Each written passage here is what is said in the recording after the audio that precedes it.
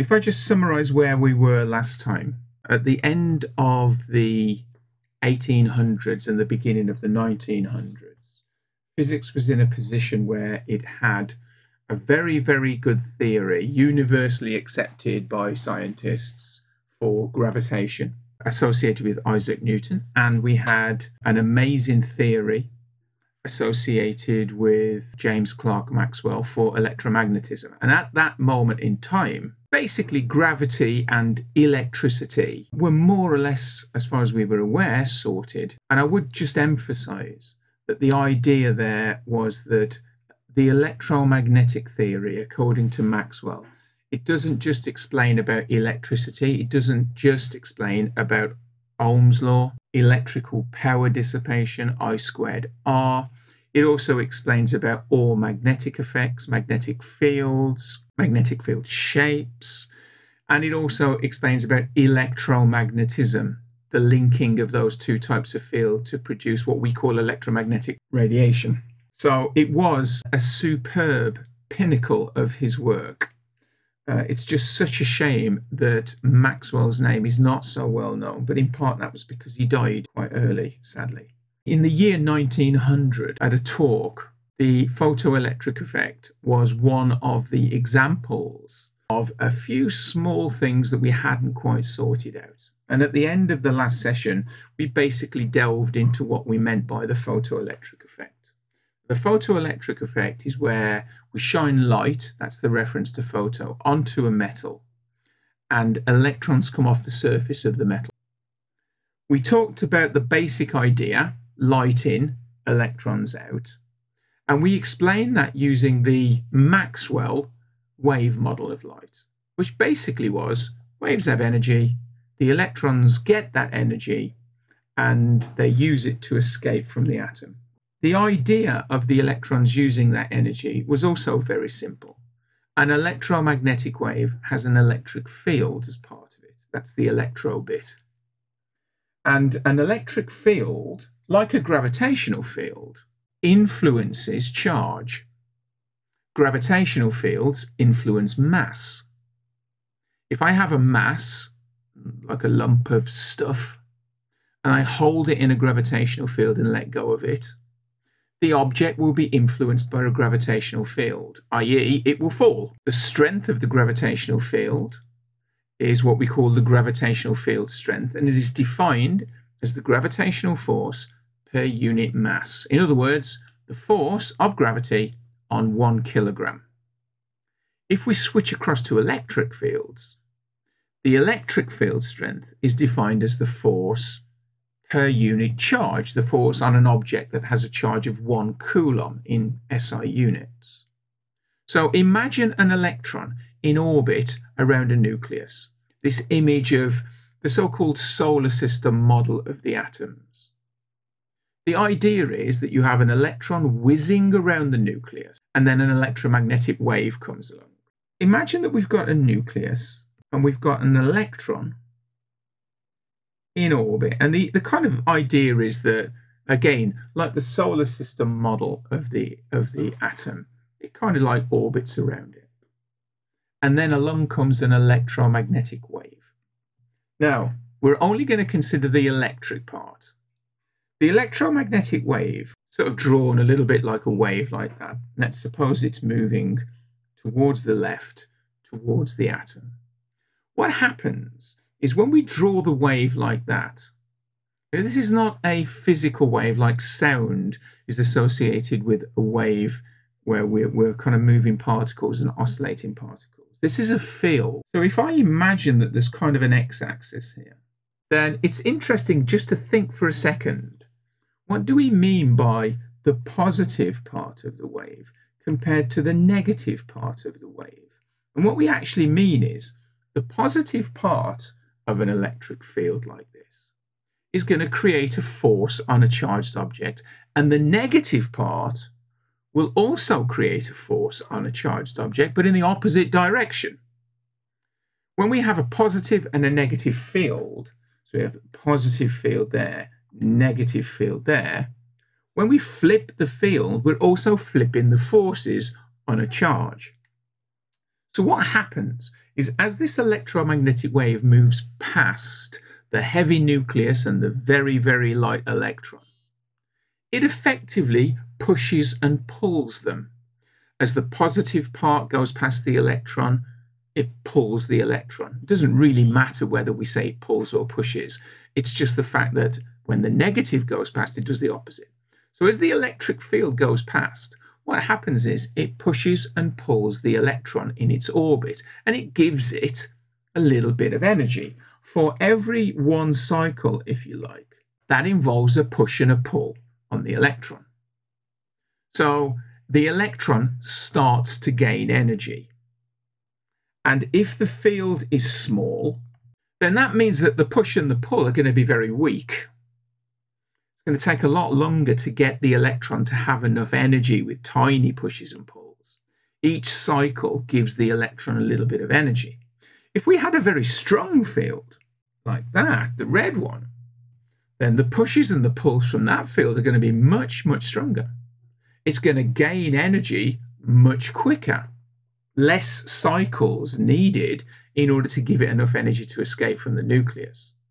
So the idea was that when an electron is around a nucleus and an electric field, as part of an electromagnetic wave, goes past, it basically, for each cycle, gives a little bit of energy to the electron. And what happens to the electron? It gains a little bit of energy and starts to spiral outwards until it's gone far enough that it has enough energy and it's far enough away that it can then escape. That's the idea. So this is why, if we think about this, we have a few problems with the observations of the photoelectric effect. So let's get back to the observations that we discussed. We discussed 4 observations. 1, the photoelectric effect itself. Light goes in, electrons come off. That was quite easy, as we said before. Waves have energy, the electrons use the energy to escape. 2, if the intensity of the light increases, we see more electrons coming off. In other words, if you make the light brighter, we get more electrons. That was easy to explain as well. More intensity means more energy. More energy means you can use it to get out more electrons. Number 3, if the frequency of the light was below a certain specific value that depended on the specific metal. So lead, for example, would have a different value for this specific frequency than tin or iron or zinc. And this frequency was called the cutoff frequency, or sometimes called the threshold frequency. Then no electrons are observed. That was a problem. If we turn the frequency of the light down, we don't see, when it goes below a certain value, any electrons, no matter how bright we make the light, and no one could explain that. The problem was that the electrons seemed to be completely ignoring the energy of the electromagnetic wave, and no one could understand why. What was happening to the pushes and the pulls? Why weren't they working? And then number 4, almost no time delay. So this is really a reference to what we've just been talking about. If you make the intensity of the electromagnetic radiation very weak, in the wave model, that means a very small amplitude. Then the pushing and the pulling, as you try to give the electrons more and more energy, is smaller and smaller and smaller. And that means it's going to take much longer to get the electrons to have enough energy to escape. And we didn't see that. Basically, the time it took to turn the light on, no matter what the intensity, was basically instantaneously, as far as we could ever measure, and no one could explain that. This was done in 1887, 1888 by Hertz. By the year 1900, this still had not been explained. Physicists thought it would be, we just hadn't quite hit upon it. And then up pops Einstein. Einstein explained the photoelectric effect with what he called the particle model. Einstein gave us a beautiful explanation of E with his particle model. Now, imagine that we have a torch, and imagine that that torch gives out a beam of light, and I know that torches don't normally give out a beautiful beam of light. Okay, the wave model is the idea that the torch will be giving out light in the form of lots and lots and lots of waves. So this is a sort of a graphical image of what the wave model was doing to describe light. And of course, each one of these ridiculous numbers of waves, they all travel at the speed of light. The particle model was the new model. The particle model described an electromagnetic beam as a collection of particles, little lumps of electromagnetic energy, all traveling at the speed of light, of course, and these were called photons. And the energy of a photon was given, according to Einstein, by an equation: energy equals hf. H or Planck's constant, and it equals 6.63 times 10 to the minus 34. Units are joule seconds. And F, as you might imagine, is the frequency. And Einstein said, this is what a light is. Light is not a collection of waves. It is a collection of tiny lumps of electromagnetic energy called photons. And the way that Einstein explained the photoelectric effect was in the following. Number one, light produces electrons. The electrons absorb a photon in a one-on-one collision. Now, this is really important, and I don't think the textbooks emphasize this enough. I don't believe that this can be overemphasized. Electrons absorb one photon. They do not hang around grabbing photons till they have enough energy to escape. They grab one photon, which happens to collide by random fluke, by random statistics, by random probability. One of those photons happens to hit the electron, and the electron absorbs it, and it must use the energy straight away. Now, electrons are fundamental. In physics, the word fundamental, with reference to particles, means that it has no internal structure. It is the idea that the ancient Greeks had about being indivisible. The ancient Greeks had this idea that if you take a lump of stuff and you chop it and you chop it and you chop it and you chop it, you'll get a half, and then you chop it, you get a quarter and a 16th and a 32th and a 64th, etc., etc. And if you keep going, you will eventually end up with something that was indivisible. And that the ancient Greek word for indivisible was atomos, and that's where we get this idea of the atom. However, nowadays we know that atoms actually are, you could argue, the basic building blocks of everything around us, but actually they're not indivisible. They're made of smaller particles. Well, turns out that an electron is indivisible. An electron is what the Greeks were referring to when they said you can't divide it. An electron cannot be split. It has no internal structure, which means it has no mechanism for absorbing and hanging onto the energy. When it absorbs the photon, it has to use the energy instantly. It cannot hang on to it for a bit, wait for another one, and then use both of them together to escape. That cannot happen. It is a one-on-one interaction. So the electrons absorb a photon in a one-on-one collision. The energy is then used to escape the atom. So that was his argument for point one. Point two, if I increases, I'm going to use my up arrow for increases, there are more photons in a given length of the beam. Therefore, more electrons can be emitted, because basically the maximum amount of electrons that you're going to get out is if it's kind of like one-on-one and all those photons just get absorbed. In reality, of course, all the photons won't get absorbed. But the idea is if you've got more photons there, there's more electrons that can absorb them and you'll get more electrons out. Okay, number three, the cutoff frequency. If F is less than the cutoff frequency, the photon energy, which remember is equal to hf, is not big enough to allow the electron to escape. This is why, if the frequency of the light is below a certain value, you don't see any electrons. It's not that it's something crazy going on where the electrons aren't there. It's just that the photons don't have enough energy to give to the electrons so that they can leap away from the nucleus, which of course they're attracted to, and escape. And then number 4, the time delay. The time delay is simply time for the photons to reach the surface, be absorbed, and the electrons escape. And it doesn't matter whether the intensity of the electromagnetic radiation is low or high, it's the same time. If you remember in the wave model, a low intensity meant a very low amplitude for the wave, so it would take a lot of pushes and pulls. The pushes and pull idea now is a complete irrelevance. That's not the way this works. If the intensity is very low, it just means you don't have many photons, which means you don't get many electrons. But it's still the same amount of time to get the photons there, because they're traveling at the speed of light, to get absorbed, which will take a very short period of time, and then from them to leap out. So we have the so-called particle model of light. And the particle model of light associated with Einstein was like a crazy success. Everybody was really happy. Einstein's particle model was a huge success and seemed to show that wave model was wrong.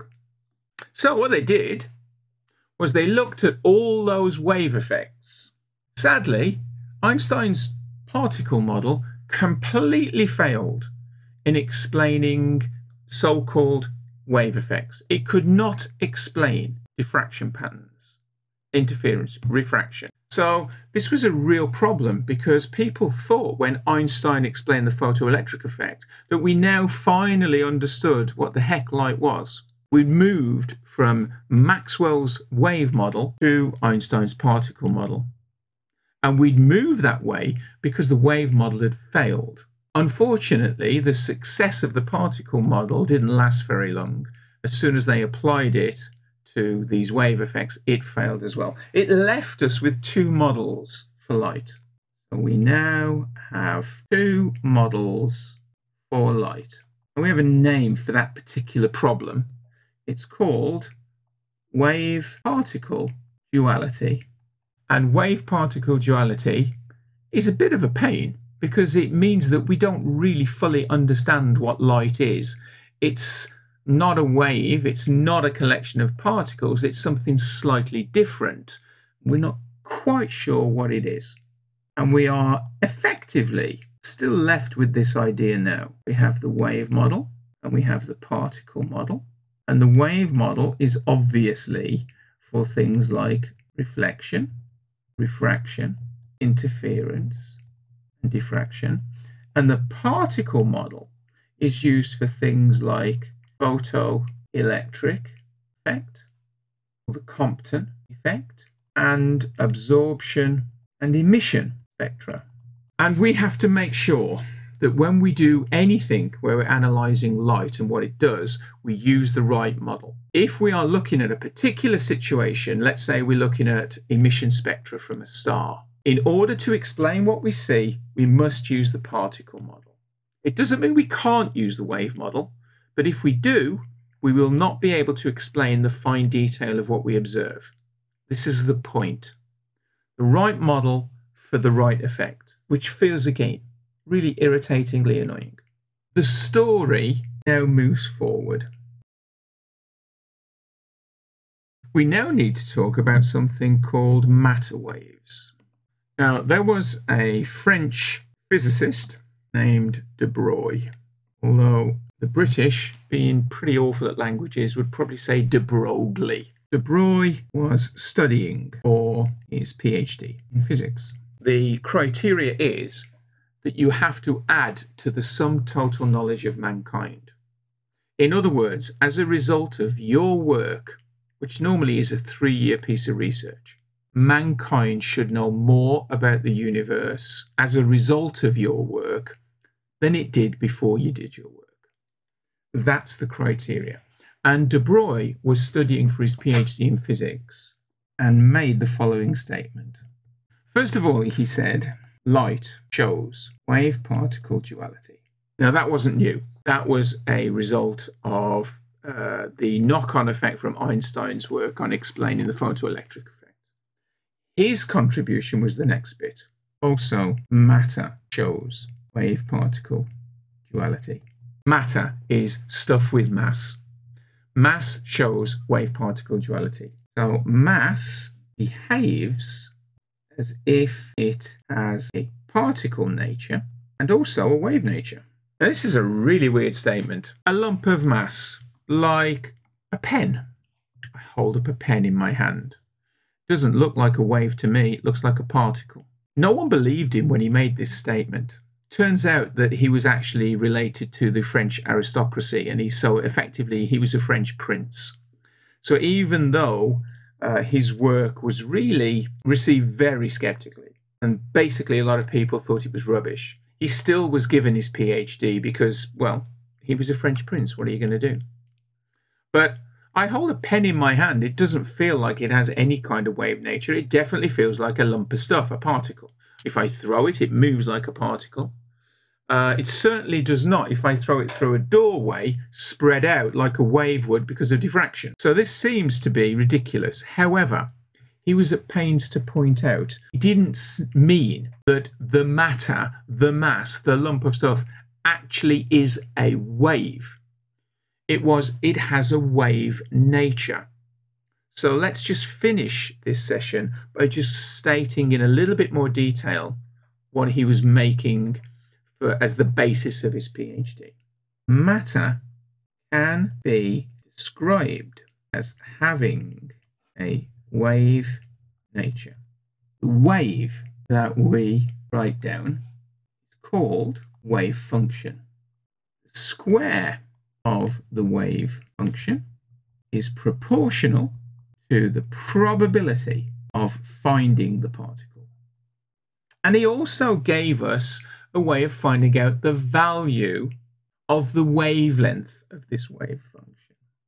Wavelength given by lambda is h over p, where p is momentum. So this is Planck's constant over mv. We'll bullet point those, and next time we'll look at the implications of these statements. We'll talk about what these wave functions might look like, and then we'll try to bring some maths into a description of it.